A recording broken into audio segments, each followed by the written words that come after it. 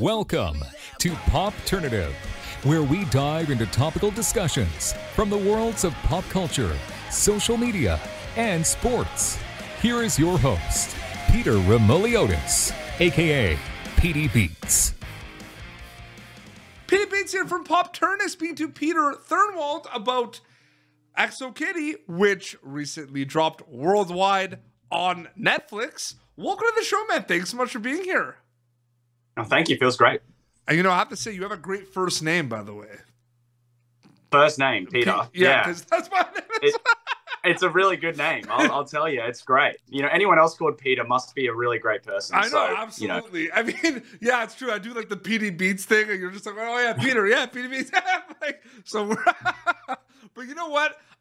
The show is out. I mean, hasn't even been 48 hours, and the reception has been pretty. I don't think it's been. Has it been 24 hours technically? Not even close. Like it was just ticked over like 12 hours. I'm pretty sure. It's the Netflix effect, though. It happens quick. What's this last like 14 hours been for you? Well, I didn't know when it was actually I didn't know exactly when it was coming out, because sometimes it'll release like 3 a.m., 4 a.m. or some weird time. But for me, it was like 5 p.m. Thursday evening. Mm-hmm. So I realized that it was up, had to like do all the Instagram stuff, all of that. But it's just been the reception has been overwhelming, and everyone's had some lovely things to say about it so far. Yeah. And excited to see what's next. And I want to ask, because I feel like every process is different, but like, what was your audition process like for this specifically? Like, did you know a lot about it? Did you know it was like XOKitty? Did you audition for a bunch of like characters? Like, I'm just curious about your audition process. Yeah, so I just finished a show in LA called Players, and then this audition came through actually for Minna, so not for Alex. Okay. And so I actually went the whole way and did signed a test deal and did all that for Minna. But of course, that went to the beautiful, handsome Song-han, which he is perfect for the role. I mean, no one else could have played that as good as him. So, but that opportunity to get into the room and do those chemistry reads with Anna, meet Jenny, Sasha, that kind of, I guess, like put an idea in their minds that I could play Alex, yes, who is the adopted Korean in the show. Of course, I'm adopted Korean as well. And I think for them, it just made a lot of sense. So they made a few adjustments. I went through the whole casting process again and booked the role. Did you know it was XOKitty? Like, did you know the spinoff of All the Boys? Like, I didn't know how big it was. Yeah. Because, it's really big in Australia, but I hadn't seen it until the audition came through, and then, the chemistry. Of course, I watched the movies and did all that kind of stuff. Yeah. But no, I was really not aware that it was going to be something of this caliber as well. It's interesting, too, because I feel like it's official, right? You're playing Alex, XOKitty, Netflix, right?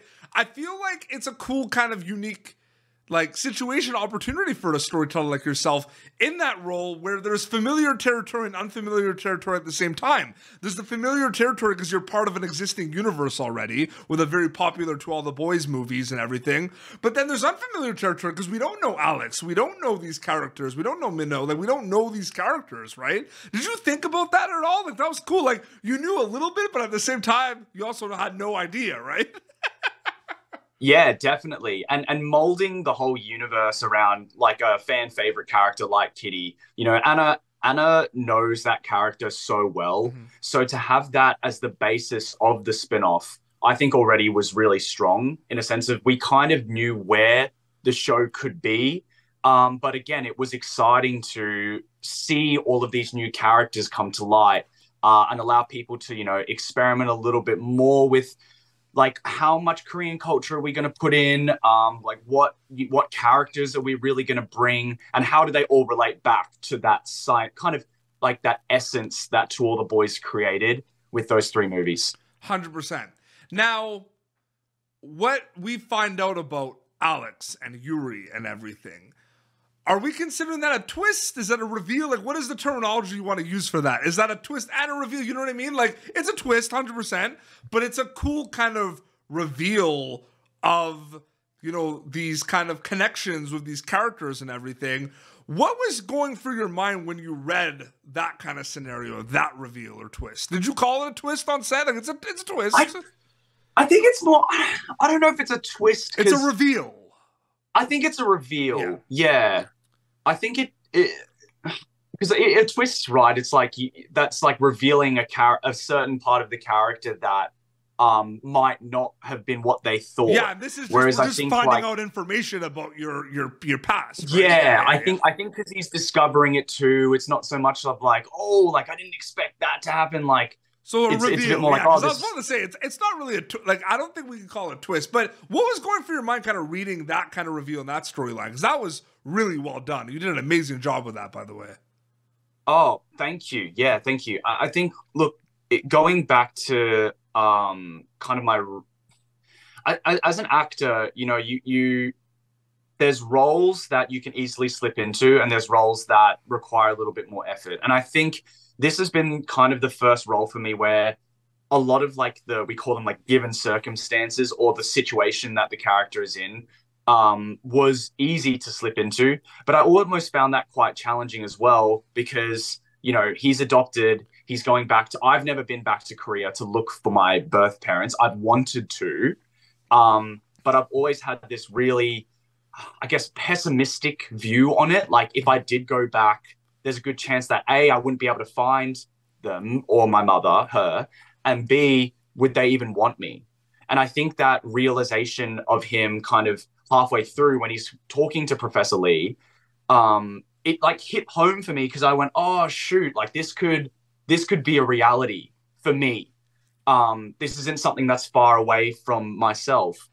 And then, of course, when the family gets reunited and I find out Yuri's my sister and, you know, big spoilers and all of that jazz, it did feel somewhat cathartic as well, you know, to have that family. And I'm really, really keen to see where that can go in the future too. Yeah, absolutely.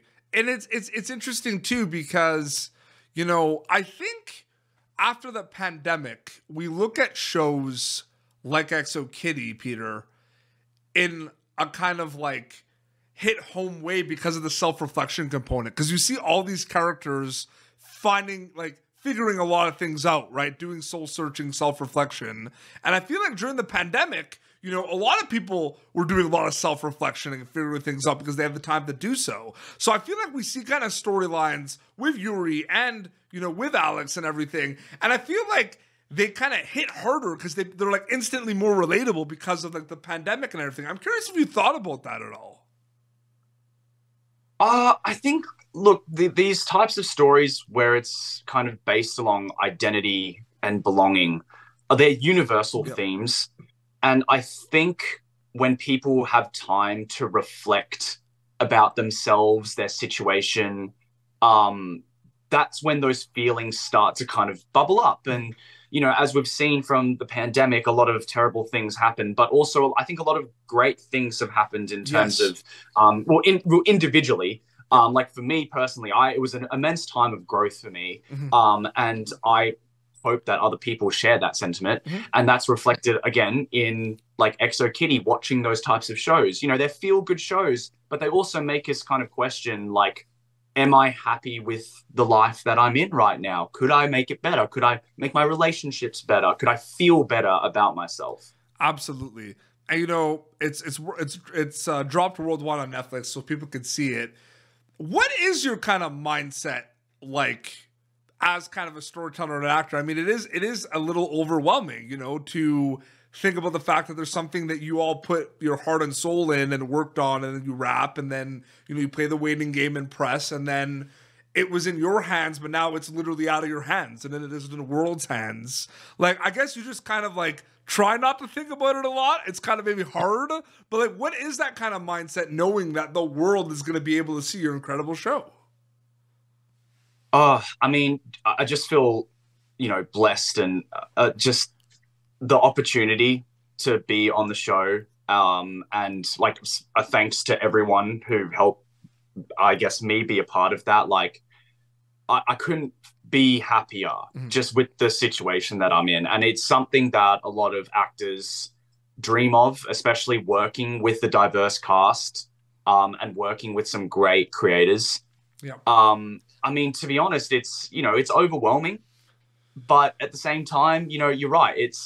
kind of not in your hands anymore. I personally am very comfortable with that. I mean, again, if you're an actor, you'll know, but you send out hundreds of self-tapes, hundreds before anything, you even get a bite. Yeah. And so taking that, kind of ideology and then putting it into shows, there's so many moving parts and there's so many things that can go really right and really wrong. But the special part is the connections you make, the friends you make, and sometimes that ends up making it a good show. Yeah. Which I think, Exo Kitty, we had such a great time as a cast together in Korea and just in LA as well.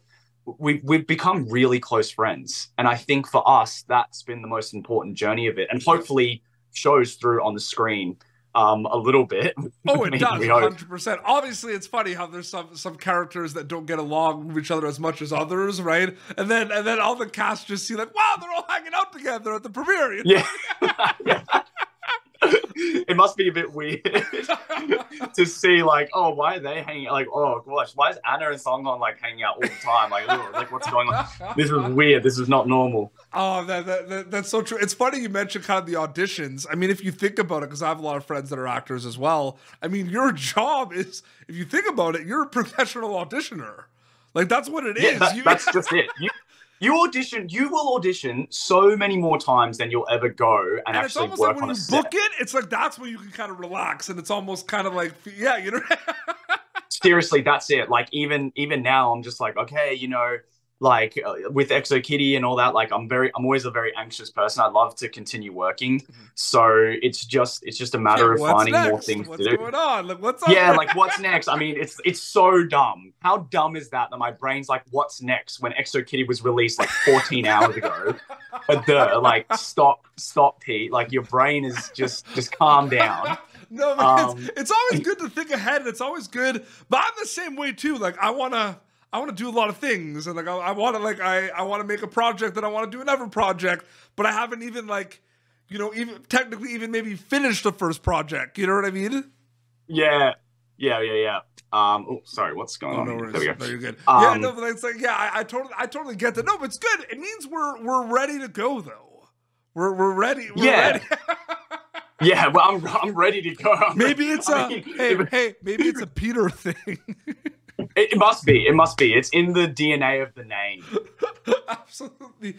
Peter Thurnwald is a storyteller. That's what you do. We talked about, acting and everything. That's what you do. You're a storyteller, man. So I wanted to ask you, just general, not even just Exo Kitty, what excites you about being a storyteller specifically?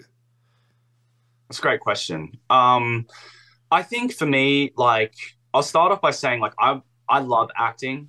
And acting has been my way into the film industry. But as you said, like I'm a storyteller, and I find a lot of fulfillment through songwriting, through writing scripts, especially through directing and producing and making like an entire story come to life. Because as an actor, you live and breathe that person. But for me, like I kind of like to zoom out a little bit and see the whole picture. Mm-hmm. I mean, I've only really discovered this in the past few years, where I've started to really tap into my story and what makes, like, what can I add to a very, the kind of constraints of storytelling, which will make something interesting and relatable. Of course, yeah.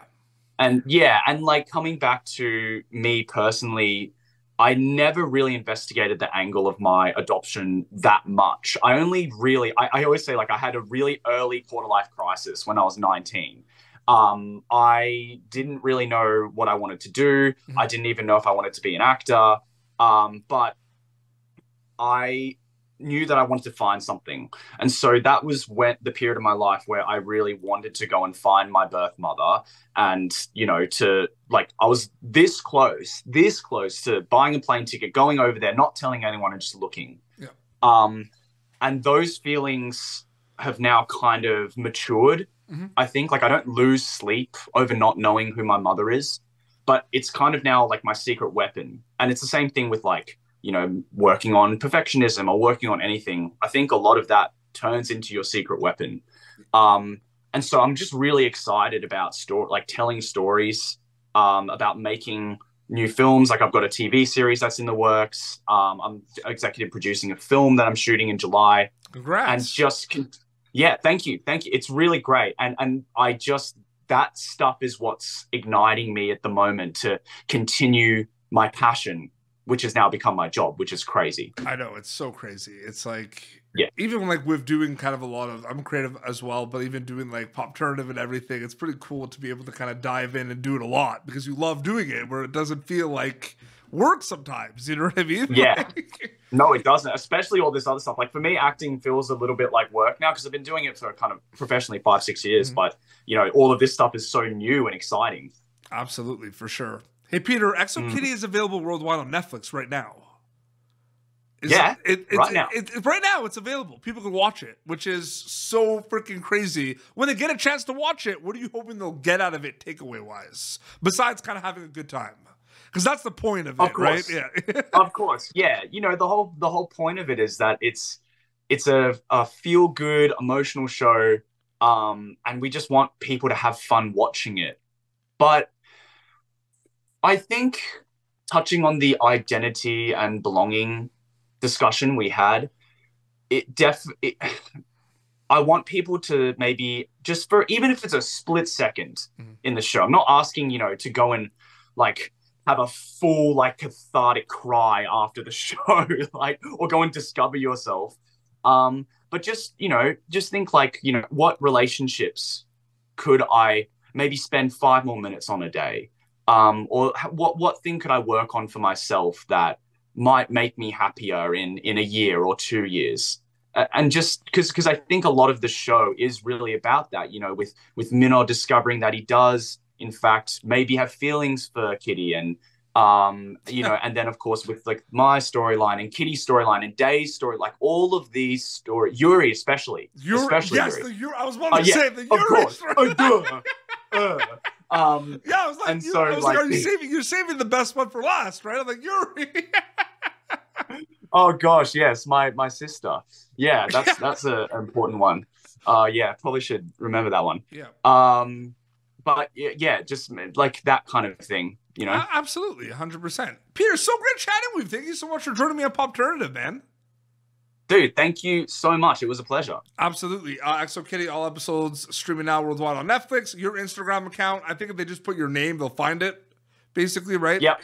Yep. It's a very weird name. It's very white and Czechoslovakian. So there you go. Peter Thurnwald, absolutely. Well, this has been Popternative, youtube.com/Popternative for previous episodes. You can, of course, catch Peter Thurnwald as Alex in Exo Kitty. All episodes now on Netflix worldwide. Until next time, this is Peter and Petey Beats signing off. Thank you for tuning in to Popternative. Make sure to check out our past episodes of Popternative on YouTube. Be sure to like Popternative on Facebook and follow us on Twitter. This has been an Autograph Communications production.